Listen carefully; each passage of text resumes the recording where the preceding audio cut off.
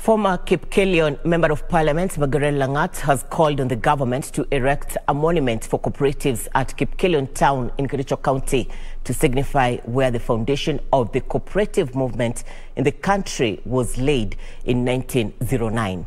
Lumbwa Cooperative Society was the first to be registered in the country and across the region under the British laws. Langat also urged the National Museums of Kenya to develop Fort Tenan archaeological site where the species of the specimen Kenya Pithecus were first found by Louis Leakey in 1962.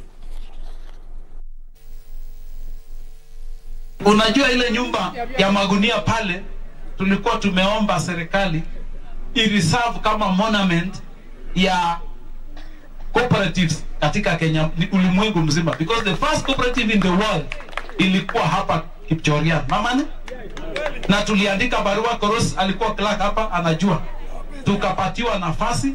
We want to reserve it as a monument, alafu baadaye tutafuta nafasi ya kujenga college ambayo itakuwa inafunza cooperative management and development na courses zingine ambazo zinahusiana na hiyo.